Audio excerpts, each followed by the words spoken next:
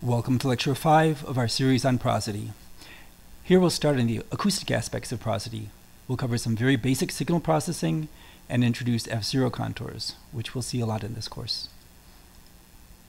In the last lecture, we saw how the vocal folds, the white bands here, can open and close as air passes through the glottis. How does this relate to pitch? Well, the short answer is each open-close cycle is a pitch period. As these get shorter, meaning a faster vibration rate, the pitch is higher, and conversely. But there's some complexity. Graphing can help. Here you see time on the x-axis, and we're looking at the effects of the glottis repeatedly opening and closing, high airflow and no airflow. This is not a direct measurement of the glottis, but a measurement of what's going on in the air. So it's an acoustic view.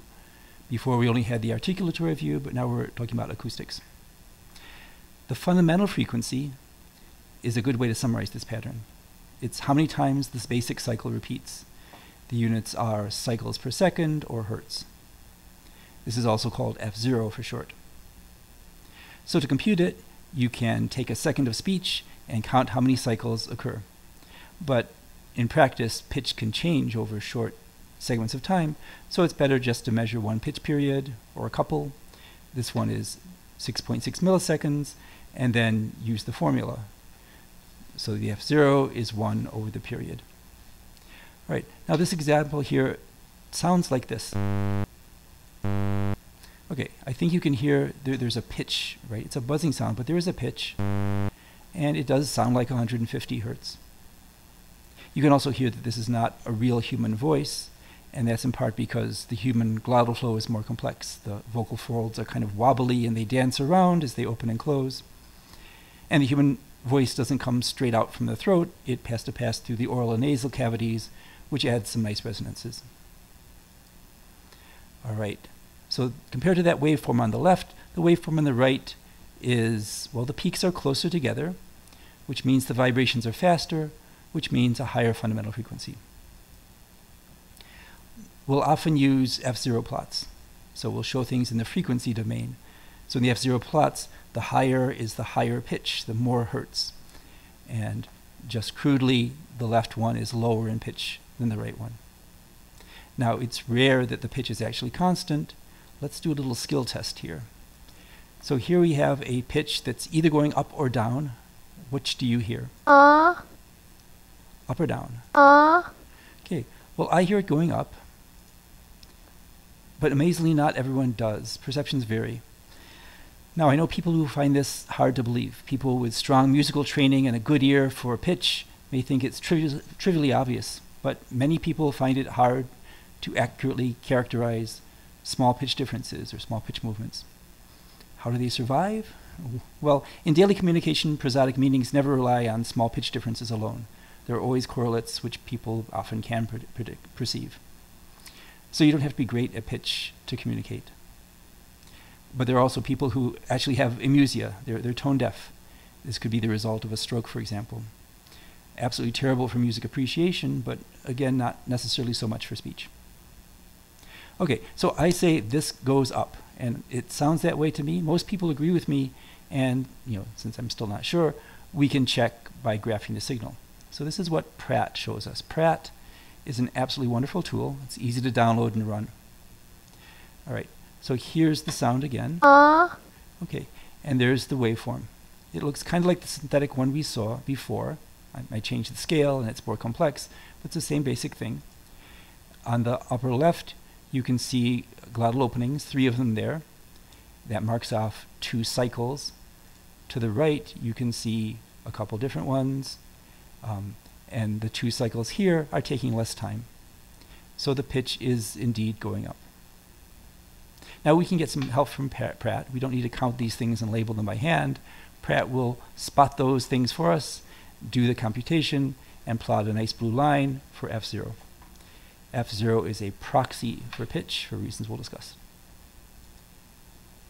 But first, a little digression. Do you hear this as a male voice or a female voice?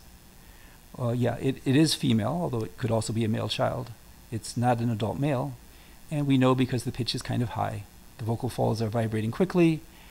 These particular vocal folds happen to be vibrating quickly because they're kind of short, And that's because they're in a kind of smallish larynx, which belongs to my daughter. Adult males, we have these larger larynxes, which actually bulge out of our throats with longer vocal folds, which tend to vibrate more slowly, lower pitch. The prosody of gender is actually very complicated, more social than physical, but there's a basic correlation there.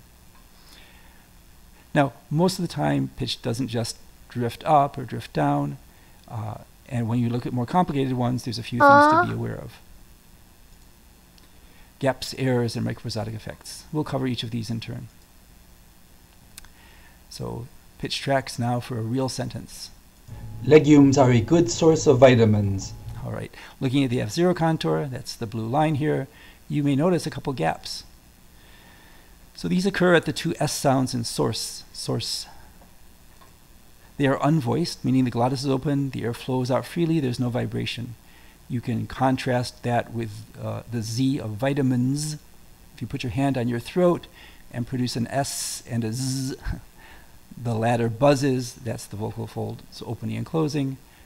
In general, unvoiced consonants just have no pitch. F0 is not defined at those points. This bothers some people. They like to smooth them and interpolate them and connect them. That can be risky. Another issue is that pitch trackers make mistakes. For example, something looks strange right about here. We know that there's an error because the human glottis cannot instantaneously reconfigure to produce such an extreme pitch shift. So one of these 2 points must be wrong.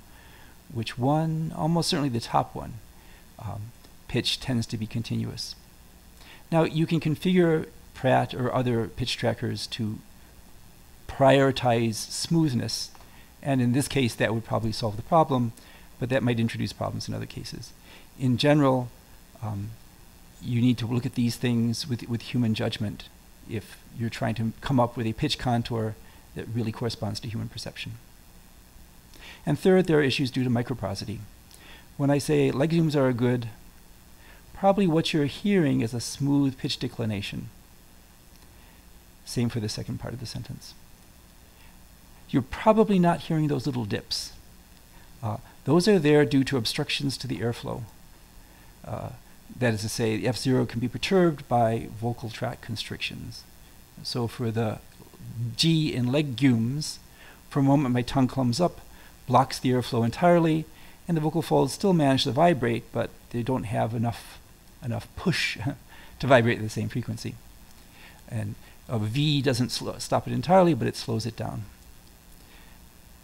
So although these things are there acoustically, and it's true articulatorily, perceptually, we don't perceive those as pitch dips. All right, so overall, it would be great if S0 and pitch always corresponded, but they don't. Pitch is something that we hear. It's in our ears and brain. Acoustics is what you can measure with a microphone or compute from the signal that you get. F0, actually log F0 here. We'll talk about that later. F0 is a proxy for pitch. It's usually close, but it's not accurate. In fact, for every prosodic feature going forward, we can talk in terms of these two aspects. And actually a third, the articulatory mechanisms. For pitch, these were, of course, just the glottal closures.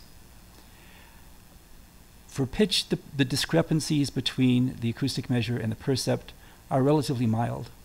For other features, it gets much more complicated. All right, going forward, for the next two lectures, we're going to focus on the percept and the articulatory mechanisms, leaving the acoustic measures for later.